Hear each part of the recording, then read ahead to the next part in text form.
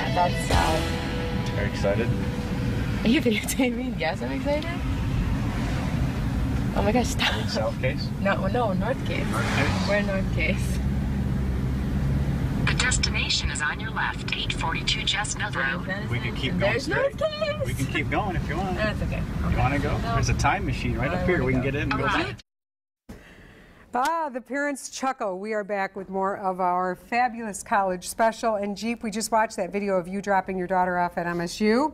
I kind of felt that anxiety with you with We Can Turn Back. When you watched that, how do you feel?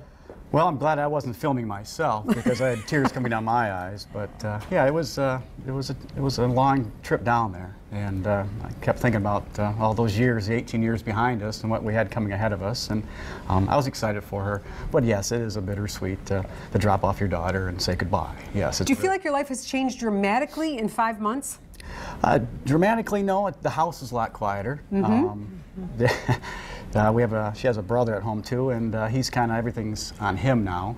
So that dichotomy has come to the household. We have one child now instead of two, and yeah, it's cut in half. And she was a little, she made a noise around the house. Yeah. And now we don't have that. So it's yeah, definitely a little quieter. Yes. So. All right, so Melissa, you moved your oldest daughter down to Olivet Nazarene in Illinois.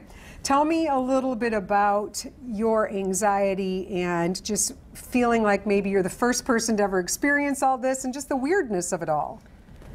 Well, I mean, there's always anxiety with anything new, and I knew that Lauren was really excited, and so that kind of helps you not be so anxious because she wasn't nervous or fearful at all. You know, I've talked to other parents who've had fearful children, and that's a whole nother ballgame, and so I'm grateful that she wasn't upset about it. But it's weird because we live in this day and age where you're so connected to everybody all the time, and so I'm just assuming I'm going to be connected like that, and it's you know, it's the wrong assumption. You don't, you know, she's not calling me every 20 day minutes or even every week, and you're kind of like, well, I wonder how things are going, and you kind of just have to live and realize that, you know, if she needs something, she'll give you a call, and try not to be too, so what's going on?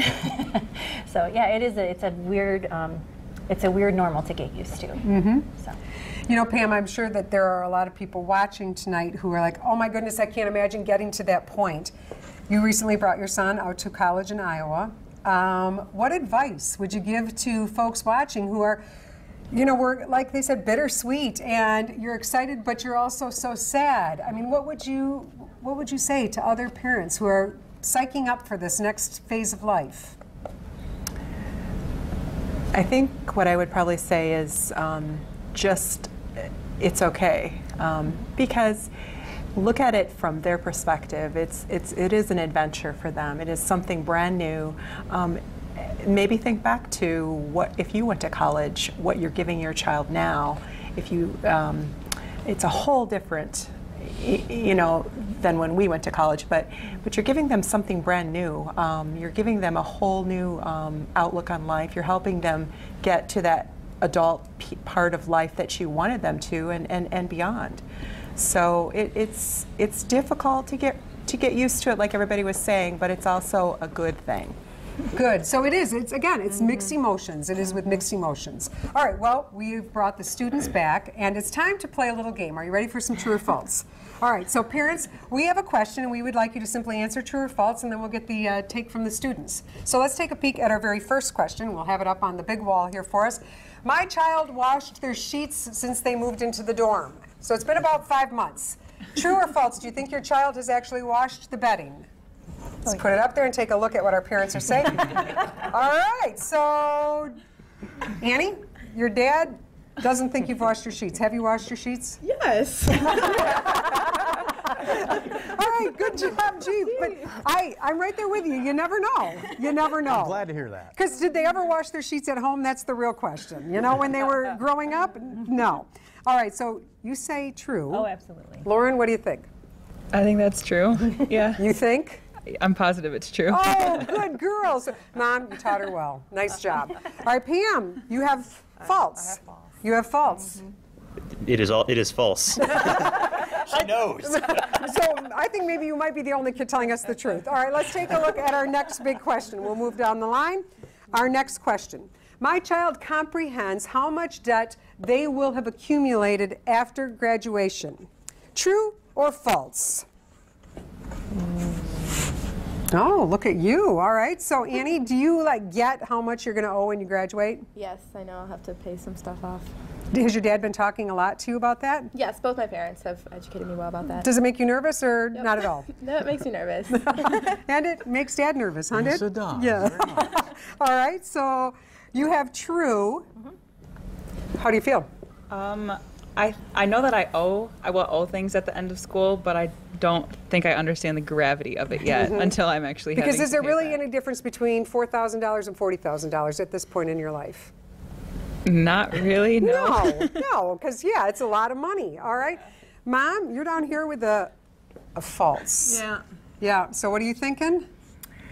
Well, when Andrew went to school, I told him not to worry about the money at this point. Right. Why do we say things like that? I would take care of figuring out everything. And, when we needed to talk to him about something, we would. So as far as him comprehending the whole thing, probably not yet. Do you agree? A little bit, yeah. Like we have a spreadsheet that she's gone through and made it, and we've talked about it and explained a lot of things. But I understand I'm going to have to owe a fair amount. I just don't know what a it really lot. means. Yeah. Is it a car? Is it a house? We're not sure how much it really is. All right. Let's take a look at our next question. My child calls and texts me plenty. True or false? Parents, what do we have? Seriously, look at our parent reply. Our parents feel really good about the communication happening with the kids. So none of you want them to call or text any more than they do. In the beginning. All right, so kids, you're doing good on that one. Very good. Let's take a look at our final question. Our final question is, my child has changed a lot from the senior year of high school until now. True or false? Again, parents across the board saying true. I would like to know, Annie, how do you think you've changed the most? Each of you one sentence. I think I've grown up a lot since senior year. Do you feel it? Do you feel different? I feel like just my mindset and how I look at things, I just feel more grown up now. All right. Lauren? I feel a lot more responsible because all the weight is on my shoulders, and I'm responsible for everything that I have to do at school. Yep. And Andrew? I feel also a lot more responsible, and also just competent that I can do this. Isn't that great? Yeah. Parents, I am so proud of you guys. You've done a great job. We have outstanding students here. And kids, good job. Round of applause for everybody. You're all awesome. Nice work. Thank you so much. Good game playing, and keep washing your sheets. All right, next, down where you live, we're sitting down with a representative from Ferris State University to give us a heads up on what to expect next when we come back.